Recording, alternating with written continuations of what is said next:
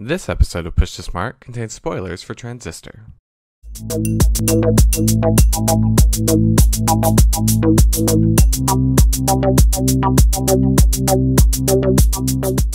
Hello and welcome back to the Push to Smart water cooler. This episode we are going to be taking a look at Supergiant Games' latest release, Transistor, and it's a very vague game. There's a lot that is left unsaid in the game, so I'm just going to read their blurb to kind of intro it in their words. Transistor is a sci-fi themed action RPG that invites players to wield an extraordinary weapon of unknown origin as they fight through a stunning futuristic city.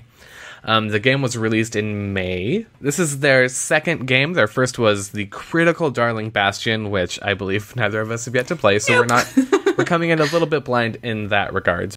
So, Transistor, there's this weapon, and it's sci-fi, and you're playing Red, but she can't speak because her voice is gone. Like Ariel. Yeah. Hey! Yep. Another redhead. It's a very short game. It's only about 5 or 6 hours, which was surprising for me, and I do feel like the length of it was to the game's detriment. Yes. Just overall package. It should have been longer. Mm-hmm. There was a little too much time spent unclear of certain motivations of the very few characters that we have in the game. Mm-hmm. That being said, I did really like the combat. I think it was cool once I got my head around it. But again, it was one of those things where I couldn't really get into the intricacies of it in 5 hours. Yes, that is my major problem with it. Yeah. I think we should probably kind of forefront this and say this game also, much like Bastion, but maybe not to the extreme, another critical darling getting great reviews. We didn't feel as strongly about it, and I think I feel even less so than Jaylee. Yeah. I really didn't like it that much, and a lot of it is the length, which is not to say that games need to be long and, meet a certain quota in order to be worth my time and money. Mm-hmm. But the thing about Transistor, it presents this very, very cool world. It has this really neat aesthetic, and the way that it encourages you to explore that world and learn more about it is very interesting. It communicates with kiosks that you discover that tell you things about, from, as different as how the weather is determined in this strange city to, the way the news is controlled and things. And you get even though Red is a silent protagonist, she does talk through comments she makes on these posts at the kiosks. Which was so cool. Once I figured it out, which took me a ridiculously long time. Yeah, and I really like the way that they expanded on the world, too, with the way you played, and they explicitly encouraged you to try different combinations of attacks to learn more about the different characters. But the problem is, disproportionate amount of the work in playing and experimenting is done in these challenge rooms, which are optional and away from the city. Mm-hmm. So that, I think, is the game's biggest weakness, is that it creates this great world, and then in order to actually play the game, you have to remove yourself from it. That's a very good point, actually. I spent the game kind of lost, which there's value in the being vague and just kind of letting yourself into this dreamlike state. But then it was over too soon, and the conclusion just carried more weight than it merited, given that you had to spend so much time away from it. That's one of those things is that, there was a challenge room, and I did the first one, and then I was like, I'm kind of good. And then there was, several different types of challenge room, and I was like, that is a bit much. Yeah. You just want to get back to the cool stuff. And then you kind of learn that you get to learn more about the characters who are actually the abilities in the Transistor if you put them in different roles and if you, swap up things, which was cool, but again, completely optional. And I never felt compelled to do these particular tasks. And one of the things that I find very odd that I've been reading a lot lately is that there's been a lot of people who are kind of praising it for having LGBTQ characters. I've read even that too. Though it's just footnotes. And I don't know. I'm not going to take points away from it, but I'm not going to give them points for kind of hiding away these characters. I don't know. It was such a cool world, such a cool concept, but I feel like a lot of the execution was weak. Right. But it had such a glossy sheer of paint over it that it's easy to overlook it. Which, I mean, I don't even feel like it's fair for me to say that, because the guts of it are there. Like, the combat system works very well, and the customization options are really interesting. You just don't get to play with it unless you go out to these really boring optional challenge rooms. It's like, why wasn't that integrated into the game proper better? Because like the guts are there. Everything is there. They just didn't figure out a way to mesh them together more effectively. I mean, the atmosphere is phenomenal. And then you, like you said, to kind of get these character bios, to kind of get more deeply into the combat system, you have to go to like this sandy beach area with a bunch of monsters that you have to kill in 30 seconds or whatnot.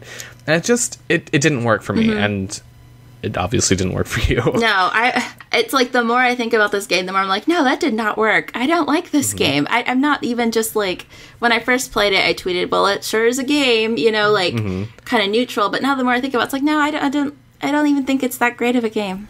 Like, I think it's one of those things where because of the potential there, you don't like it. Yeah, because it didn't fulfill that potential. And for me, because that potential is there, and like you said, those guts are there, I liked it in spite of all of its flaws. Which I am willing to do that on some occasions, and I think usually for me personally, it's it just depends. a case by case, right? Like I will evangelize Deadly Premonition to every single person I meet if they say they're remotely interested in video games. It's like, I have a game for you. And there is so much more broken about that game than in Transistor, where everything works quite well. It's just really boring and not challenging enough in a way that is conducive to actually encouraging you to experiment with its really cool combat system. But Deadly Premonition just has so much character and charm, and it pays off when it matters to me, that I'm willing to forgive it for all of its much more obvious and much more broken characteristics. You know, we've talked a little bit about the gameplay, but since you're talking about the charm and character of Deadly Premonition, let's kind of talk about the story of Transistor. That sounded quizzical when I said it, but it is because it is kind of confusing. Like, one of the things that I had trouble with is that you don't know the relationship between Red and the narrator until too far into the game. Because you have that kind of cutscene where he gets in the way of Red getting killed, but she was a singer. He could have been a fan. He could have been a stalker. He could have been a bodyguard. No, exactly. Like, that could have been his job. Like, or just a random bystander who they missed, you know? Yeah. It's just one of those things where it's not made clear, so you don't know the stakes of their relationship until it's too late. And when it becomes clear, you don't have enough time to kind of get involved in this relationship unless you're kind of projecting a romantic undertone to it from the beginning. Right. Which makes, like you said, the ending feel a bit unearned. I did love the ending in theory, but it didn't really have that emotional impact. There's a lot about this game that I love in theory. And it's just, it's frustrating. I love the idea that she's kind of turning into this almost godlike mythical creator. And she has, like they say, the canvas, and she's the brush, and she can do whatever she wants. And instead of remaking this world in her image, she chooses, and I think it's a very kind of beautiful, humane idea, that instead of just remaking a world where you're the only person there, you choose instead to go into this kind of Matrix-y world just so you can have that connection with other human beings. And that's what I really loved about the ending. Because at first, I thought she was just going to kill herself. And I was like, oh, that's bullshit. But then I kind of saw it for what it was, and I really liked that. I don't know. I like it in theory, but I just don't feel like... Because for the whole game, it's not clear what this world is and its relationship to anything else. And it just all seems, like you said, kind of Matrix-y. Like, it's really cool. It has this kind of punk noir kind of thing going for it. I feel like the Transistor's narration... he lends, or even when he's not even narrating, he's just talking to Red, it lends kind of a credence to this idea of it being a noir. But it's just, to me, it wasn't so much, oh, she's giving up to human contact, because I had no reference point for what human contact means, I guess, in this universe. Especially to Red. Right, because she has, I really like that she has literally has the last word in the game after being silent. But it's like she's silent the whole time. There's no one else around. We see through all the kiosks that everything is manufactured anyway. I don't know. It felt really unearned and really weirdly sentimental in a way that the rest of the game was not.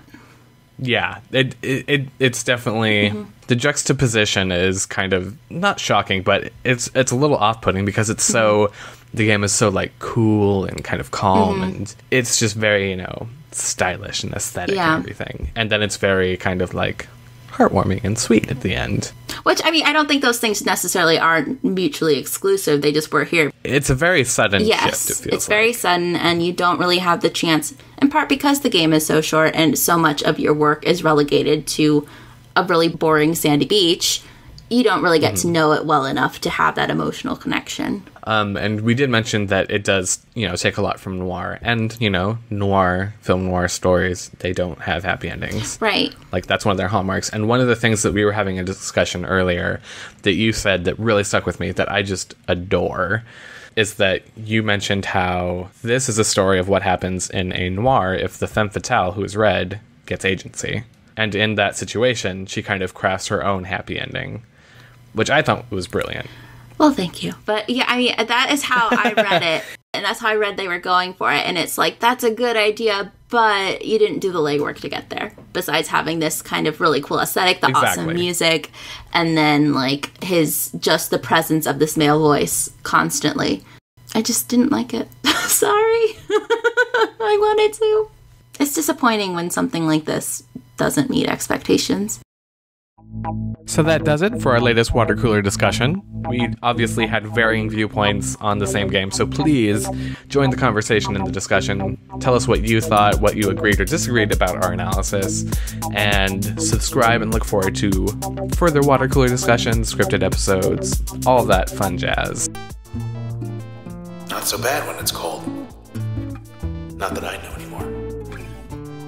Help yourself, I'm good.